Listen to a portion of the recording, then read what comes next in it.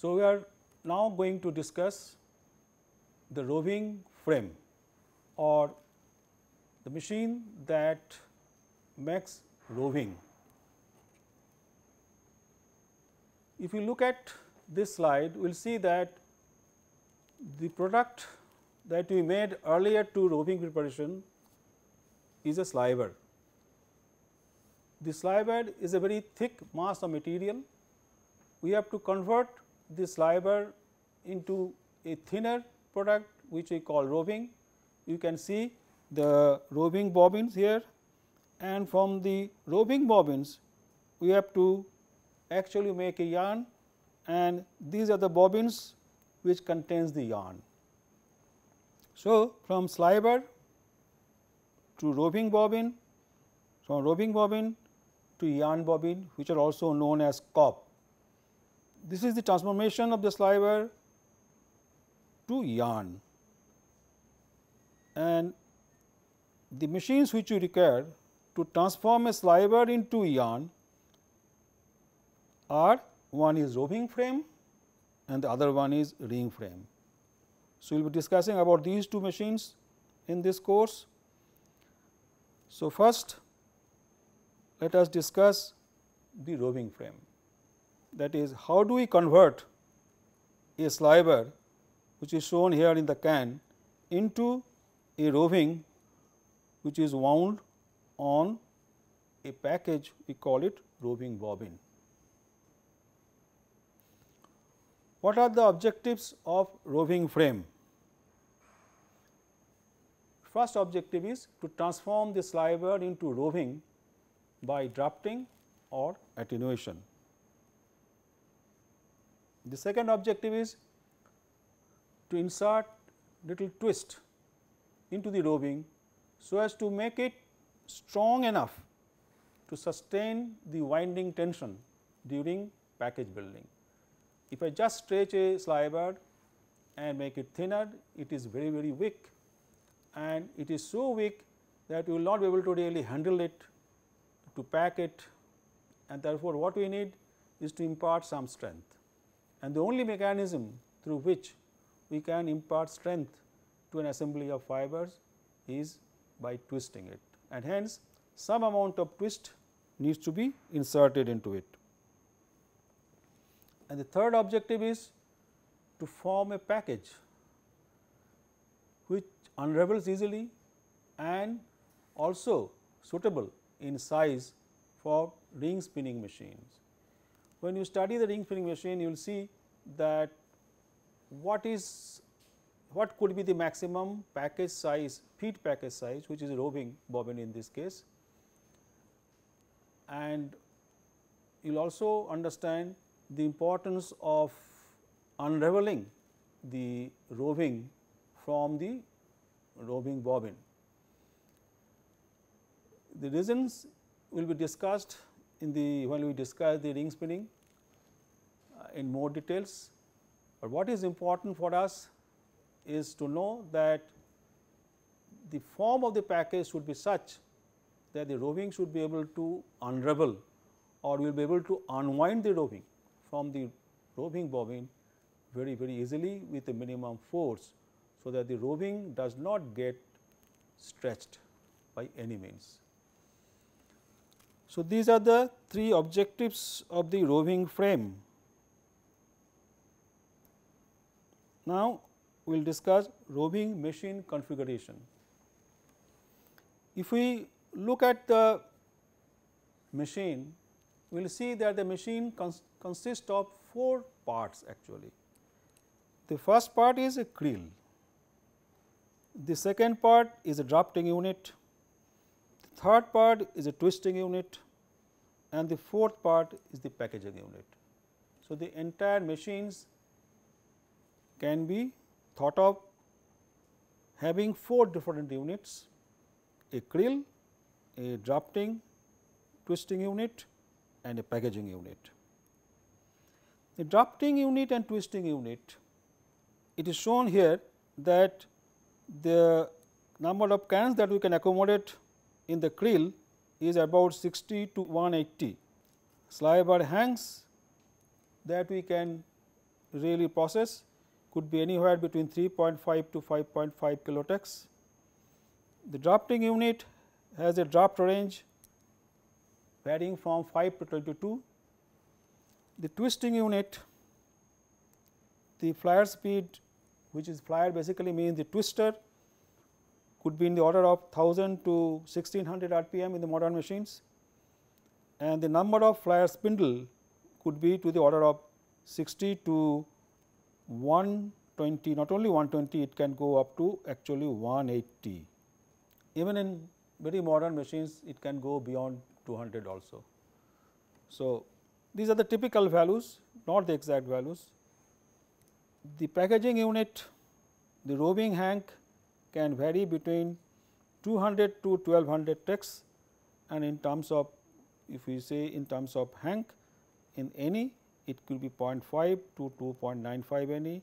Even one can go make it still finer, especially when you want to make a very fine yarn, then even we can go up to 3.5 NE roving. If we want to make a yarn of 100 count or 120 count, then we need a very fine roving, and therefore, we can even surpass this particular value, which is close to 3 NE. We can go up to 3.5 NE. The package weight could be to the order of almost 3 kg or little less than 3 kg. Now, we are going to discuss the working principle of the machine. The a cross sectional view of the roving frame is shown, and if we look at this, we will find that behind the machine, this is the part which is behind the machine, where we have cans arranged in rows. So, you see the cans here, this is row number, maybe this is row number 1, this is row number 3, this is 2, 3 and this is 4. So, the cans with containing the slivers are arranged behind the machine, and then from each can the sliver is withdrawn, and they are then guided over some rollers, because slivers cannot move on their own. We have to transmit motion to the sliver, so the sliver moves, and therefore, there are some guiding rollers in the creel itself, which will pull the sliver and also will move it forward, and as a result the slivers will move forward and it will reach the drafting unit, which is here. This is the drafting unit. So, the slivers form a number of cans, which could be 120, which could be 180, all of them will move forward and will reach the drafting unit. In the drafting unit, what we have? Drafting unit you have already learnt in the context of draw frame. So, from the principal point of view, all drafting units are basically same. There are rollers, and these rollers are moving at a faster rate. The successive rollers move at a faster rate, and therefore, whatever is fed to it, they get stretched. So, therefore, here also we will discuss in more details. So, in the drafting unit, as we feed this sliver gets stretched. There may be 3 pair of rollers, or there could be 4 pair of rollers sometimes. So, the purpose of the drafting unit is to stretch the sliver to the requisite amount, which could be 8 times stretch, we can give it 10 times stretch, we can give it 12 times stretch. Typical stretching or draft that we keep may vary between 8 to 12 usually. After drafting, the drafted roving or drafted fleece will move out from the drafting zone. This is very weak, and what we need is to basically put twist into it. So, we have a unit here, this particular unit, where we have twister and we call them flyer. We will learn about them in more details. So, the flyer is the twisting unit in this case. It turns at a speed of 1000 rpm or 1200 rpm or maybe 1500 rpm, and it keeps inserting twist into the roving, and the flyer itself also helps in building or in winding the roving around the bobbin. So, we can say that fly ash has two functions, we will understand them in more details. It is imparting twist as well as it is helping in winding the roving around the bobbin.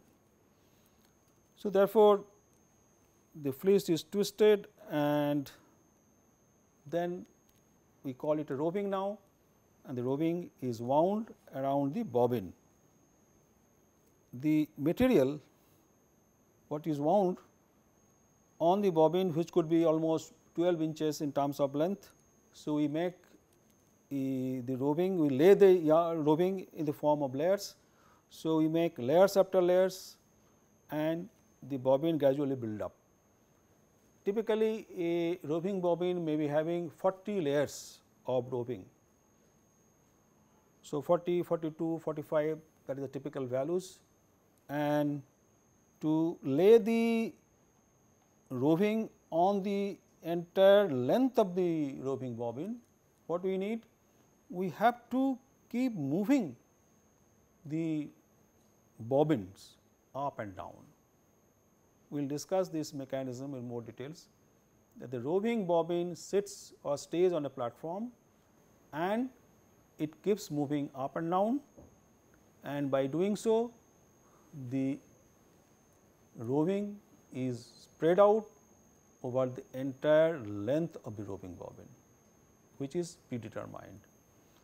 And by doing so repeatedly, we keep laying the roving in the form of layers after layers, and by the time the bobbin attains its full size, we stop the machine and we remove the full bobbins, and then it is replaced by empty bobbins and we start the process again. That is how the machine is going to work. Now, we are going to discuss the first part of the machine, that is the creel part. Now, what is creel?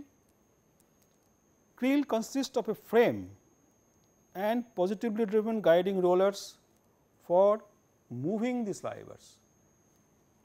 So, a sketch is drawn here. See, these are the cans. Row 1, can 1.1, we may have 30 cans or 40 cans in a row. Then row 2, first can is shown here. Then row 3, 3.1, that is the first can in row 3. Row 4, 4.1 basically indicates the first can in row 4. The rest of the cans are behind it, so they are not visible, but we may have, if we have let us say 120 cans, then each row will have 30 cans. If we have 180 cans, then each row will have 180 by 4, that means also means 45 cans, or sometimes if 45 cans cannot be accommodated in a row, we will see that, then in that case we may have not 4 rows of cans, we may have 5 rows of cans also. All depends how many cans we have to keep behind the machine, or in a way how many spindles we have. Okay. The creel therefore is a very simple in terms of constructions. The design is such that the cans contain slivers occupying minimum space. So, the creel has to be designed in such a way that the cans which are going to be placed below the creel, they should occupy minimum space. Space is very costly in any industry. So, we always try to minimize the space requirement. So, the machines are designed in such a way that it consumes minimum space. Hence, when we need to accommodate 150, 120, 180 cans behind a machine, we have to always think of how much space it is going to occupy. How do I arrange the cans so that I need minimum space? So, creel design has to take care of this aspect. The other important thing is slivers are lifted from the cans and moved forward by positively driven guiding rollers as shown here. These rollers are the guiding rollers. They are positively driven, basically means they get a drive from one side, and this sliver is simply wrapping over it, and the frictional contact between the guiding roller and the sliver is sufficient enough to move the sliver forward. There should not be any slippage. We have to make sure that when the guiding roller rotates, the sliver should not slip. That means, the friction between the guiding roller and the sliver should be strong enough to make sure that the motion is transmitted from the guiding rollers to the sliver. The other important thing is the distance between the guiding rolls should not be too large, as slivers may get stretched due to its own weight. As you see it here, the sliver is hanging between the two guiding rollers, there is free space, and we have to ensure that due to its own weight the sliver should not get stretched when it is hanging in between the rollers. If we keep the distance too large between the two guiding rollers, then a long length of the sliver will be hanging, and in that case there is every possibility that the sliver may get stretched. Therefore, the distance between the two guiding rolls also is very, very important from the point of view of actual quality of the roving. We will not be able to notice it. The effect of undue stretch of the sliver or uncontrolled stretch of the sliver in the krill will be manifested in the yarn in the form of long thin place. Therefore, keeping in mind the strength of the sliver, the machine manufacturers have decided what is the optimum distance that we should maintain between the guiding rolls. So, we should try to understand that this distance between the roll is also important, so that the sliver should not get stretched. Okay. Now, we want to study this part in little more details, that is arrangement of sliver cans in the krill. As we said earlier that we have to accommodate so many cans in the krill. Now, let us say there are n number of spindles in a machine. Each spindle would need one sliver can. If we have n spindles, then we must be needing n cans behind the machine. Let us say the diameter of the drop hem cans are dc. Each drop hem can has a diameter. Typical diameters of a drop hem can could be 50 centimeter or 40 centimeter, something like this. You must remember that drop hem output cans are a little smaller in diameter in comparison to the card cans, they are larger in diameter, or the feed cans in the breaker drop hem are larger because we are feeding the card cans there. But after first passage of drawing, the cans that we produce, its diameter is little shorter, it is little smaller. And why they are smaller, you will be able to appreciate gradually now that why we had to make it smaller. It is not that we can't make big cans on drop hem also, we can make it, but we deliberately do not make it because of some reasons. So, let us say drop hem diameter can is dc diameter, and distance between the successive cans let us say is x, as shown in the diagram, that between the two cans we have to maintain a small distance, they should not touch each other. Even though touch, it may not matter much, we can have x almost close to 0 also, but for easy accessibility or movement of the cans, some little space we have to leave between the cans. Therefore, the distance between the centers between two cans is dc plus x, as shown in the diagram. Now, if we have to accommodate n cans, the length of the machine that we need to accommodate n cans is n into dc plus x. So, dc plus x is the distance between two cans. If we have n cans to be accommodated, because we have n spindles, the total distance that we require, that is the length of the machine that we require, is going to be n into dc plus x. For the last two cans we need little bit more, because we need one more dc, because we have to have space for this part. Suppose this is the, in this case if I say we have 3 spindles and 3 cans, the total distance is going to be from here to there plus this much and this much, this and this. So, dc plus x between the two cans, and then we need another half dc here, half dc here. So, there are almost 3 dc. So, 2 dc plus x plus 1 dc also.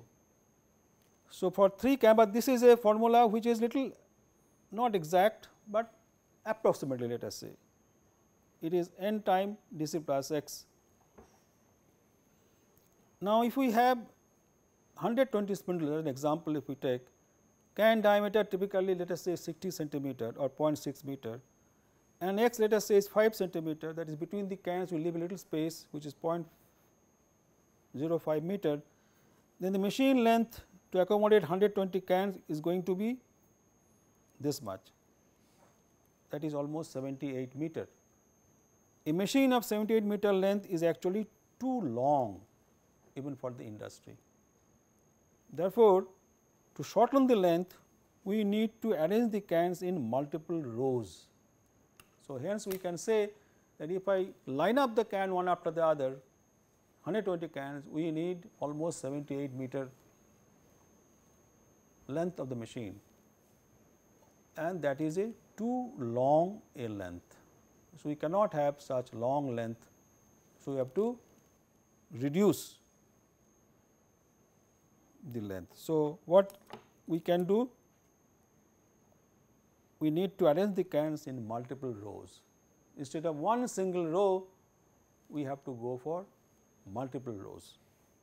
So, now question comes, how many rows? So, one single row is not possible, it makes the machine too long.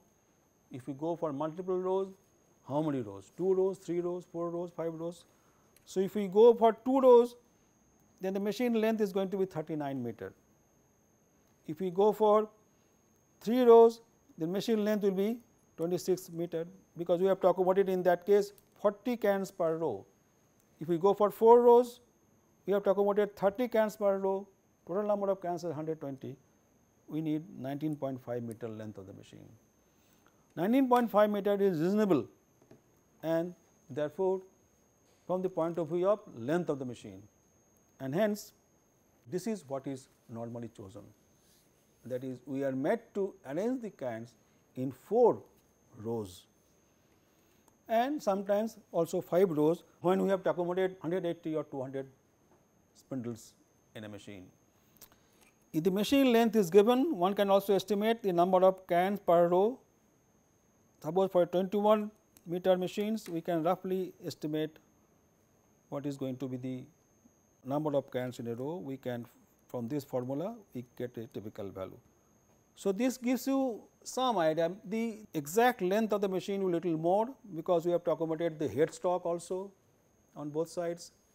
So, it is not that we are accommodating only the cans only the spindles or the cans, we have to also accommodate the heads.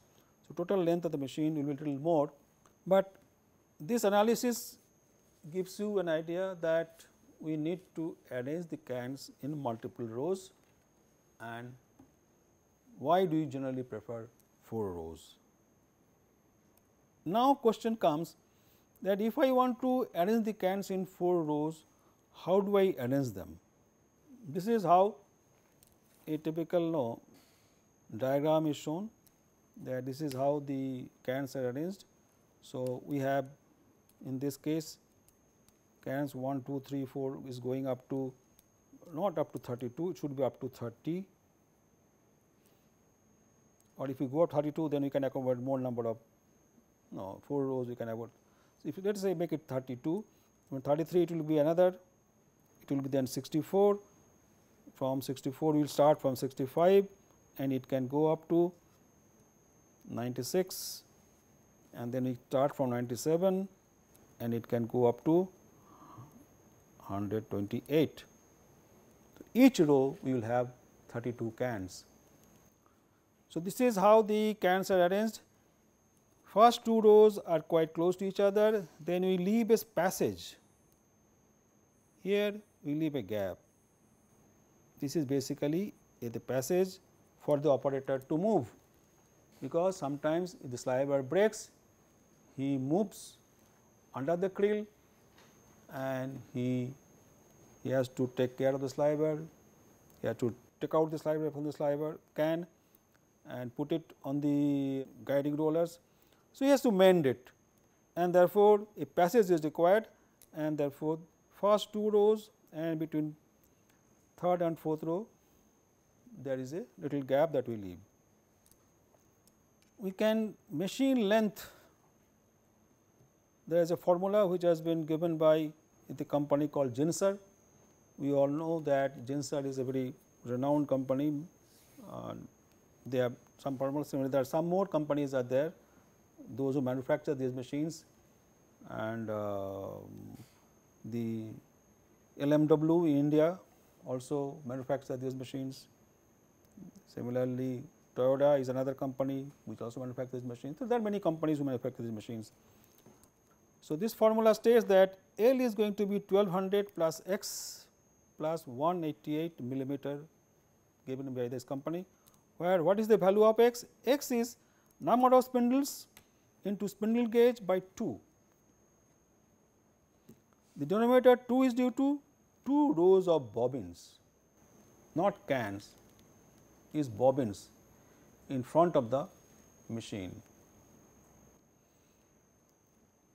For G equal to 220 millimeters, if the machine gauge is 220 mm, called spindle gauge, not machine gauge, spindle gauge, that is the distance between the centers of two spindles, then X value is going to be in this case 13.2 meter or 13,200 millimeter.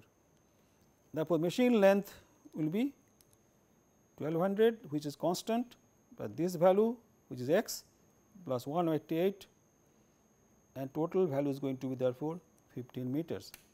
So, if we know the gauge of the spindle and we know how many spindles we are going to accommodate, we can estimate the length of the machines. Today, machines are made in modular form. So, one can buy a machine with 32 spindles, 64 spindles or 96 spindles like that, because they are coming in modules. And therefore, while setting up a plant, if somebody wants to work out how much length the machine is going to, how much space the machine is going to occupy, then one can find out the length of the machine using this formula. The other things which is important for us to know is now the arrangement of spindles or the bobbins. See, the machines, as if you remember, behind the drafting system we have a creel, and the creel we have to arrange the cans. Now, in front of the machine there are spindles, and there each spindle will take care of one bobbin, and therefore, all the bobbins are in front of the machines. Let us say the spindle gauge is G, that is the distance between the centers of two successive bobbins, as it is shown here.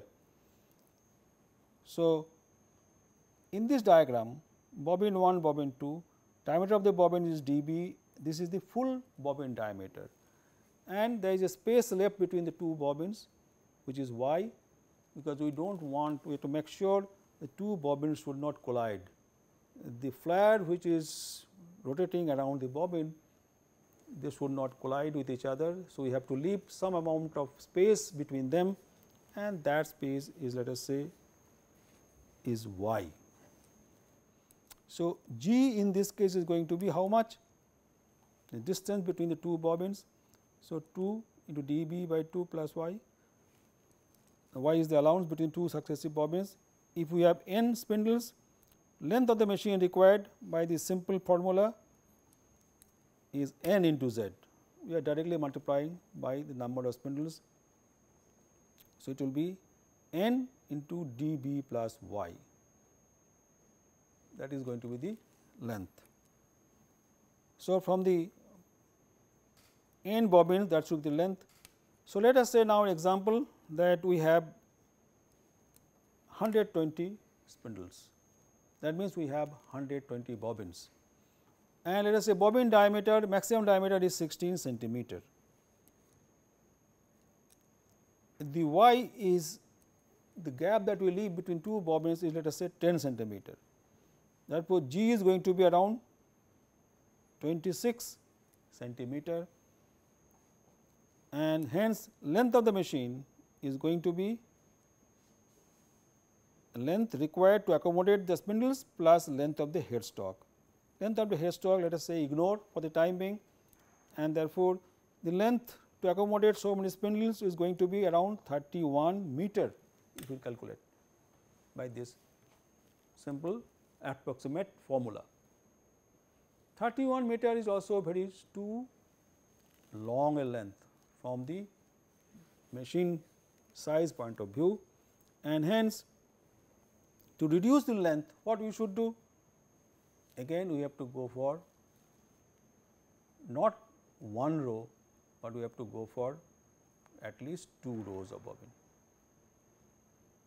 Otherwise, the machine will be too long. Hence, to reduce length, the bobbin needs to be arranged in 2 rows instead of a single row. Therefore, the bobbins are arranged in 2 rows. Now, question comes, how to place the bobbins in 2 rows? There is another important consideration. We will see that this arrangement is one bobbin behind the other. This is one type of arrangement. The other arrangement is on the right hand side, they are staggered. So, which arrangement we should prefer and why we should prefer? In both the cases, it will satisfy, it will reduce the length of the machine from 31 meter to 15.5, let us say almost 16 meter, excluding the length of the headstock. The bobbins cannot be placed one behind the other. Why? The delivery from each drafting unit has to be aligned with the spindle top, and hence the arrangement has to be staggered. See, from the drafting unit, as the delivery from the drafting unit or the one drafting, the nib of the drafting rollers has to be aligned with the spindle top, because from roving will emerge from the drafting roller nib, follow a straight line and reach the flyer top. Now, if I keep another bobbin along the same path, then the other roving, twisted roving, which is emerging from the neighboring drafting unit or neighboring drafting roller, it has to cross, it cannot follow, it has to cross and reach, and that kind of arrangement is not going to be good, that will cause the roving to break. And therefore, from the alignment point of view, there is going to be a problem, and what to do is to go for the arrangement type B. Here I can, if I draw it like this, here is a drafting unit from which the roving is emerging, it will come straight and reach here. There is another emerging point, the neighboring drafting unit, from here the roving will come and straight will reach here, like that it will go like this. will not have any problem. Whereas, in this case, if I draw a line from here, one is reaching there, the another one which is here, it has to go like this. This is going to create problem. Therefore, this kind of arrangement we cannot have. We have to go for arrangement like this, which is staggered arrangement. Therefore, the machine should have 2 rows of bobbins and the arrangement has to be staggered the way it is shown in the diagram. From there, the other important thing we are going to now learn is spindle gauge and its significance. Now, here I am showing the circles that you see here are basically representing a bobbin, a full bobbin, and their cross sectional view are shown like a plan view of the bobbins. If you imagine from the top you are looking at the bobbins, they are full. So, the circles are representing the full cross section of the full bobbins. Now, if we join the centers, this is a staggered arrangement, and if I join the centers of these bobbins, we get a triangle ABC. Okay. In the triangle ABC, the angle alpha is also shown. Now, what is cos alpha? Cos alpha is CD by AC, and therefore, how much is CD? AC cos alpha, and the value of AC is how much? AC is going to be 2 into dB by 2 plus y, because we have half dB here, half dB here, plus y is the gap that we maintain between the two bobbins, so that they do not collide with each other. So, from here to there, that AC value is going to be this much, dB plus y. Therefore, CD is going to be dB plus y into cos alpha. Now, take an example. Typical value of dB could be 15 centimeter. That is, diameter of a full bobbin could be around 15 centimeter or 16 centimeter. That is around 6 inches or 6.5 inches maximum. We can also make bobbin of 4 inches, 5 inches. But if we want to accommodate more material in a bobbin, we have to go for larger diameter, and typical diameter nowadays is around 6 inches or 6.5 inches. If you convert it 6 inches to centimeter, it will be 15 centimeter, and that gap wide, let us say 10 centimeter, and this is as an assumption, it could be 8 centimeter also, it could be 6 centimeter also, let us say 10 centimeter. Now, if ABC happens to be an equilateral triangle, then alpha is going to be 60 degree, and in that case, how much is CD? CD is going to be, if you put the values, I will get it 12.5 centimeter. CD is going to be 12.5 centimeter. But what is the spindle gauge? It is BC. So, if we go to find out the value of BC, which is going to be spindle gauge, then this value is going to be 2 into CD, twice CD is basically spindle gauge, and therefore, spindle gauge is going to be 25 centimeter.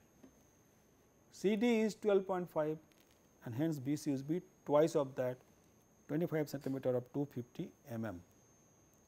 That is a typical value that we get. The other thing is center to center distance between two rows of bobbins, that is, we want to know what is AD.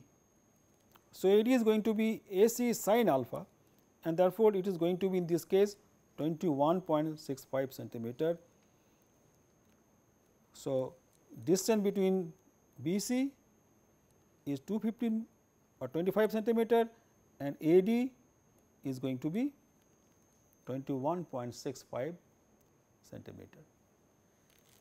Why AD is important? We will see that influence of this angle alpha. So, if angle alpha, and what is its influence?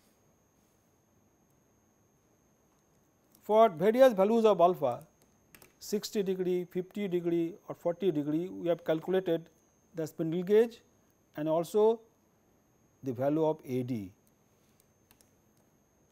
If we calculate, if we use that formula and calculate the values, we get these values as shown in the table. That is, now if we study this table, then what is the conclusion we make? As we increase alpha,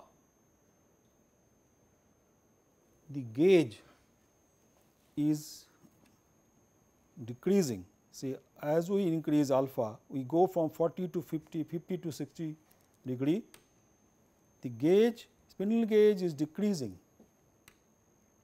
and therefore, what does it mean? What is the practical utility of this?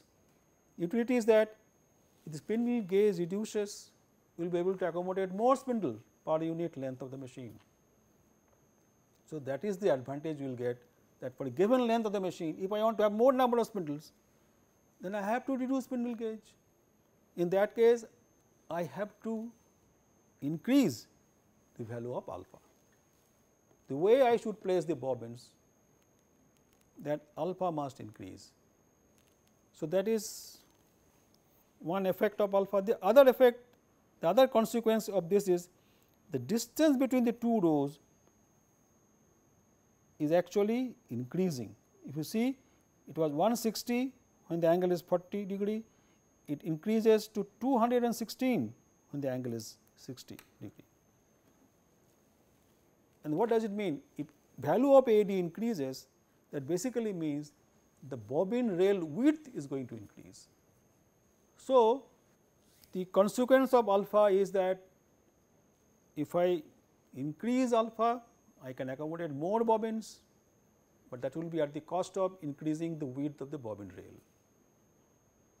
And different manufacturers are optimizing this, but this will be the net effect of this. Now, we are here, we are giving a typical specifications of a machine, and this specification may vary from manufacturer to manufacturer. So, some rough idea one must have, and this is given here. The bobbin size is 12 inches in length and 6.5 inches in diameter. There is the maximum value nowadays which is attained, but sometimes we go for 6 inches, we can go for 5 inches also, typical values. So, it is roughly, if you want to remember, it is 12 into 6, which is easy to remember. If you do not remember 0.5, does not matter. So, 12 6, if you remember, 12 inches length and 6 inches diameter, typical. Flyer speed up to 1500 rpm, revolution per minute. So, we can keep it 1000, 800, 900, 1200, whatever you want. It can go up to 1500 rpm, and we do not go beyond this. Why do not we go beyond this? Also, there are reasons also, we will learn about them. The delivery rate of the machine is usually 30 meters per minute or little less than that, depending upon the type of material we are going to process. For man-made fibers, we can go still higher delivery speed, because these fibers need less twist. The other thing is draft in the machine can vary between 3.5 to 16, that means the count range we have already discussed, 0.5 to 3 any almost we can have any roving. Power consumption 5.5, 0.2, 9.3 kilowatt, depending upon the number of spindles that we have in a machine. Pneumophile fan motor will consume 4 kilowatt of energy. The compressed air requirement could be there in some machines, because the drafting roller needs to be compressed by compressed air, and that consumption 0.6 to 1 your meter cube per hour. The pressure is around 5 to 6 kg per centimeter square, and the number of spindles can vary between 96 to 180, even we can go for less than 96 also, but for a production scale machines which is commercially successful, it could be anything 96 to 180, even some manufacturers have gone up to almost 200 or little more than 200 also. So, with this we close the very first introductory lecture about the machine, that is roving frame. Thank you.